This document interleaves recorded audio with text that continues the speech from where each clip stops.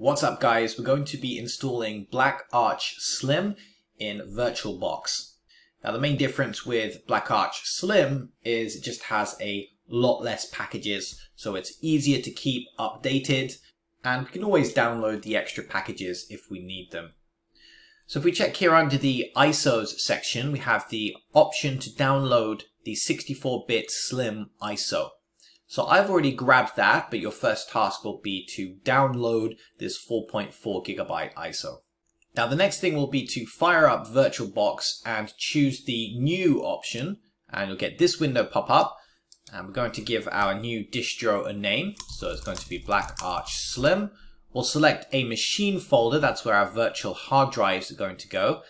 The type is going to be Linux, and it seems to have automatically selected Arch Linux for us. Go to next. Now is the RAM allocation, and you can start anywhere from about a gig up to about 8 gigabytes for this, depending on how much memory you want to allocate. So let's choose 8 gig for this specific virtual machine, which is probably on the high side realistically. Go to next. We want to create a virtual hard disk. We'll choose the first option, which is going to create a VDI file. And we have two options here. We can either have dynamically allocated or we can have fixed size. Now either's fine, but it's recommended to make sure that you set the default size to something that's larger than about 20 gigabytes. Because if you just choose dynamically allocated and then leave this as a default 8 gigabytes, yes, technically the virtual hard disk will resize to become larger, but you're going to get some errors when trying to install BlackArch onto the virtual hard disk, because it's going to say we need at least 16 gigabytes in order to get that done. Now I'm just going to select a fixed size and I'm going to allocate about 40 gig for this. And let's go to create, and we'll just give it a minute to actually create that fixed size hard disk. So now that's created, let's first of all go into settings, then storage, and we want to choose this option to add an optical drive. Now as we can see, I already have my BlackArch Linux Slim ISO as an option there. Yours might not appear by default, in which case you can choose the option to add, then you can browse for your newly downloaded BlackArch Slim ISO. So we'll highlight the option there and select choose. We'll go to OK, and now it's time to fire up our new system. Now we get this dialog box to select a startup disk, and it's asking us to select a virtual optical disk file. This appears to be what we've already done, but it's asking for confirmation. It's realized that there's no system actually installed on this hard drive at this stage. There's nothing to boot from, so it's asking us this first. We can see that our BlackArch Linux Slim is selected there. If it's not in your case, then make sure you navigate to the correct ISO first. We're going to choose Start, and our VM should begin to boot. So we'll choose the first option there, BlackArch Linux Slim. Now I like to make this full screen, so you can do so with the right control key and the F key. Just choose switch, and we get a nice full screen version of our live BlackArch instance. Now next step is to log in, and we're going to need the credentials for this live user account. And as is by default in BlackArch, the password is BlackArch, all lowercase. Let's log in.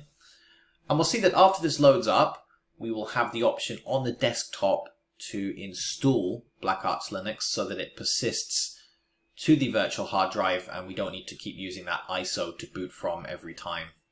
You'll also notice that BlackArch Slim ships with the XFCE environment by default. I would probably say that it's more user-friendly than the Fluxbox window manager that ships with the full version of BlackArch Linux. Either way, it's Linux, so we can configure everything however we want. We can completely change the desktop environment if we want to.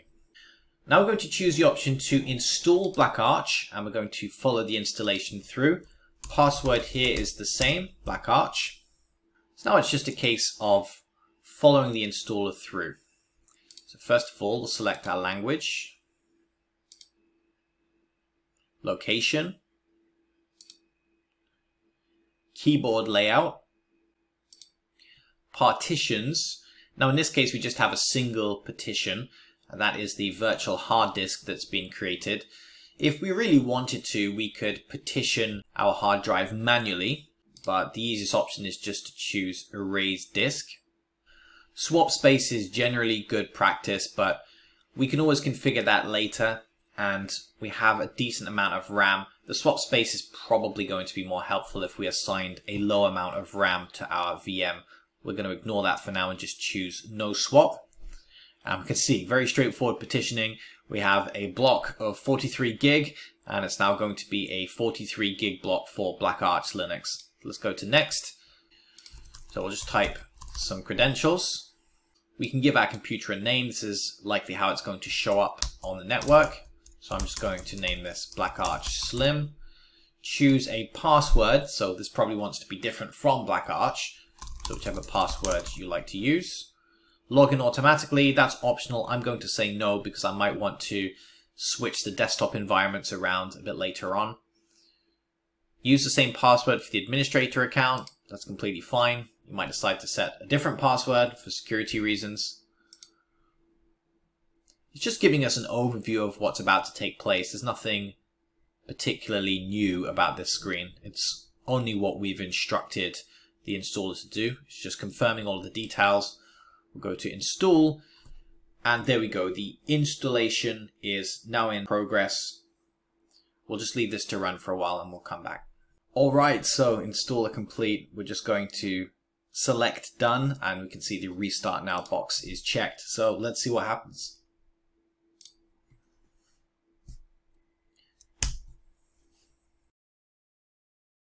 Okay, we're at our splash screen. Now unfortunately it's asking us to log in as the live user, which is not what we want in this case. So my guess is that it's booted up from the live CD, so we just need to make sure that that medium is not still connected to the VM. So let's just shut this down. I'm just going to go into settings, and if we go to storage, we'll see that our disks are connected there. We just want to remove those because it should be able to boot on its own. So let's fire that up, and instead of looking for the installation medium, it should hopefully just boot from that virtual drive. This looks good. And when we see the splash screen this time, we should have our Zen Shell user login as opposed to the live user login. There we go. Let's log in with the password that we selected. And there we go. We're now inside our desktop environment. Could probably use some configuration. So if we just right click on the desktop, we go to desktop settings, we can set our wallpaper. Let's go to the downloads folder. I grabbed a wallpaper for this. I actually quite like the color of the taskbar and windows already. Actually, it's in downloads. All right. Not really sure what it's a wallpaper of, but looks pretty cool. That's pretty much it. BlackArch Slim up and running in a VM. Enjoy BlackArch, guys, and thanks very much for watching.